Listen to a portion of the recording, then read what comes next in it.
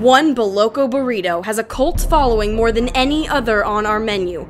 So far in 2012, almost 300,000 of them have been consumed.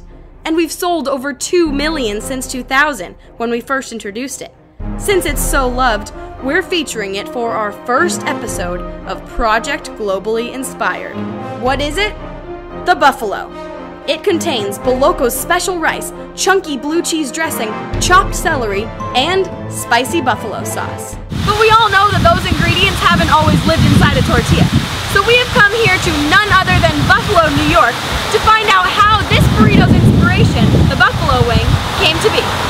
We started where it all began in 1962, at the Anchor Bar. Because wherever you go today, even if it is a fancy restaurant, most likely you're going to find buffalo wings.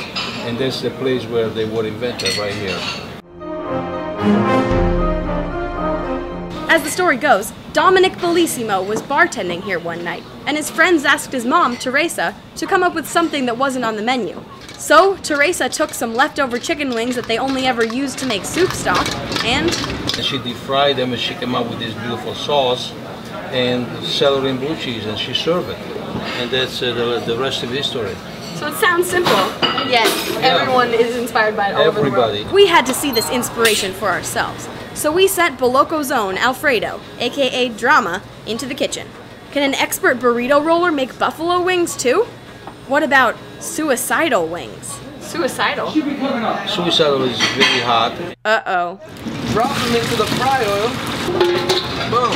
It looks like this suicide sauce is really suicidal. Put a little suicide sauce on there. Yeah, put more. Oh my God. You're scaring me. Stop. I feel like I might cry. It's so hot it cinches your nose hairs. Boom. Wings up. Suicidal. I'm actually scared right now. Okay. Ready? Set, go. Oh my God. Oh my God.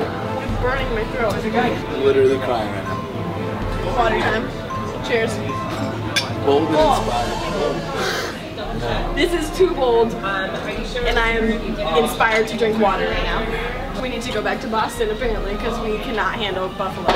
But could buffalo handle us? Could Buffalonians handle Boloco's buffalo burrito? We hit the streets of Buffalo to find out. The chicken wings were never so good, the burrito probably would too. I'm thinking chicken wings have to stay the way they are. And you don't want to mess with the combo, and you don't want to turn it into a burrito, and you don't want to turn it into soup or anything else buffalo. I like chicken. And hot sauce. And hot sauce, yeah. Yeah. So put it in a tortilla? Yep. Yeah. Buffalo burrito, I mean, anything buffalo is great. Hot sauce, chicken. That's a lot of stuff. That sounds good. Yeah, that sounds good. I want one. Yeah, I would eat it. Yeah, I want one. So the casual wing eaters like the idea.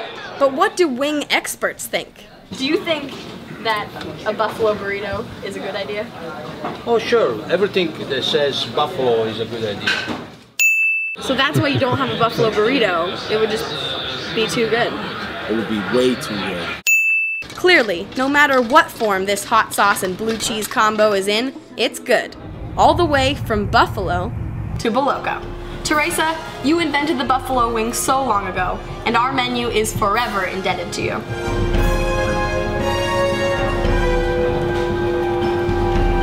Globally inspired.